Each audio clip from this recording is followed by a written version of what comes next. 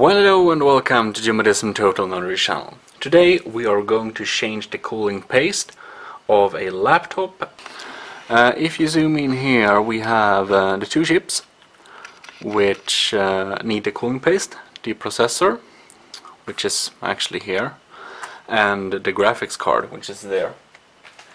And goes without saying, but the computer of course needs to be disconnected from the net and from everything, and you have to turn it off, or it will turn off when you put apart it like this. And also don't shock your computer, so you should ground yourself if possible. Don't wear shoes, touch a grounded thing like a radiator or something else grounded, and you'll be fine, or ground yourself. And half this video is going to be me telling you to be more careful than I am, because I'm not too careful, which you should be. If you actually care about, if you care much about the result of what you do, you should care. This is an old computer, and it doesn't, it doesn't matter so much to me. I'm going to just clean it up, reinstall Windows, and see what I can use it for. And anyways, here is the cooler. Looks like this, and it's, goes there. Make sure you don't lose the screws all around, and clean this up before installing it, by the way. Yeah, so you need to clean up the old cooling paste. I already mechanically removed some of it. Very uncarefully. You shouldn't remove it like this. I did. And the rest we should be able to remove by... also don't touch any conducting thing on your motherboard. That one might be bad. I do that, but as I said, off this video is be more careful. And anyways, to use this we can use alcohol. This is ethanol, pure ethanol. It's called rubbing alcohol in English, I believe. And so you take a little bit of rubbing alcohol, and here we have the processor there. So let's see if we can remove the rest of it using the rubbing alcohol. Yeah, so there some goes.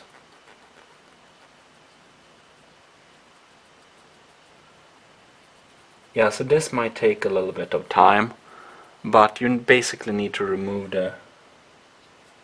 as much as possible of the old cooling paste, because everything between the processor and the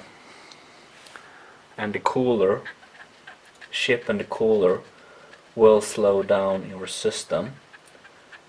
Yeah, there we go. It's going to... there we go. And be careful, try to not touch any of the pins. You might accidentally short something if there would be a little bit of juice left. There we go. Yeah, and of course you need to do it also on, not there, because the processor goes straight on there, but rather here on the GPU. Just like that. And then you proceed to remove it from this one. So I'll just do that and I'll come back. The processor is clean and beautiful. The cooler is kind of clean, and I kind of mechanically removed it very uncarefully before. Don't do that. Probably don't matters too much, but as said, I'm not. You should be a little bit more careful. And well, it's kind of hard to break components like this. Actually, it's not that easy to just break your computer, but it's possible. And if you have bad luck, you might break something. So it's better to be careful. So much dust. Also, don't spill ethanol on your motherboard. Not that I did it, but it was kind of close. So yeah. Okay, interesting. I think I have some fibers left from the paper and stuff. In any case, let's proceed. The processor, it has a lot of pins here. Be careful of those. You have kind of a little inconsistency in one of the corner, which goes to the inconsistency of the processor. So yeah, and you should just drop it in there and it sits nicely. Nice. Now you of course need new cooling paste because you removed the old one. Yeah, makes sense. This is you don't need a lot of this. You don't want it to touch any of the other components. It's better to have too little than have too much. Just keep that in mind. Just have a little, ooh, maybe too much. Oh no. I had a little string there dropped on the motherboard. That's not good.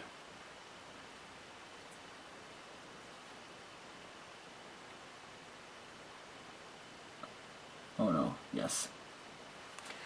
So I think I actually have a little too much. I just want to remove this little piece I dropped there. Yeah, there we go.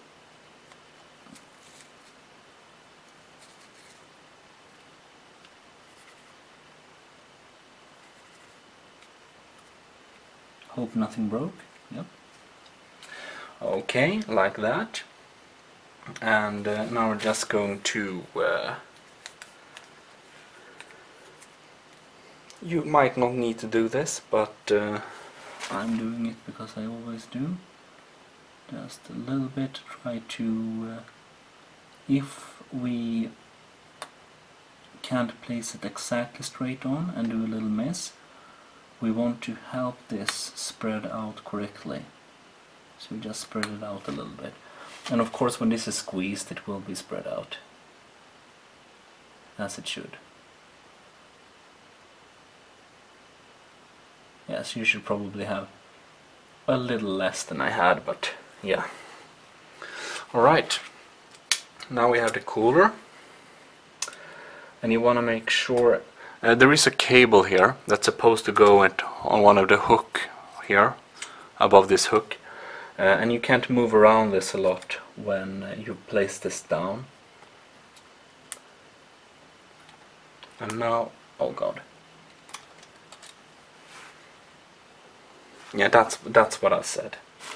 Sadly I didn't listen too much to myself. So I just got to have this little wire under, come on. Okay, now we're hooked. Now we're hooked. Like that. Now it's kind of pressed down there. Okay. Now you need to find the right screws. And these are very small. Try to not to drop them on the motherboard. Also, don't stab the motherboard with your screwdriver. You should apply them on this crisscross pattern, so one of the corners. My hand is kind of blocking, like that, and then this one. So I attached the screws kind of loosely first, and then we're going to apply pressure. 1 sec. So we're just going to switch between all of these to apply pressure. Of course this pressurizes the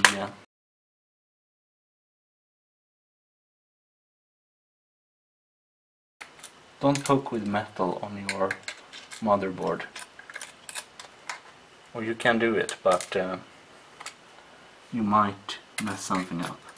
Like that. It's conductive, that's why. Then we should mount the cooler. Just a couple of screws. You probably just disassemble this, so you should know how to assemble that. Alright, now all the screws of the cooler is mounted and it's nice. Don't forget this little cable which you removed before to get it loose. This is of course the cable the processor fan cable. So make sure it's mounted tightly and nice, because otherwise the cooler for the processor and the GPU won't run.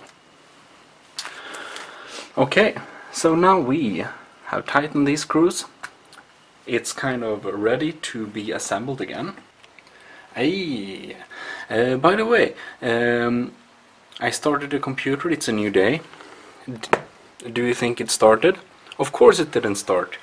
And I tried to do some troubleshooting, and I was like, holy shit, was I so uncareful?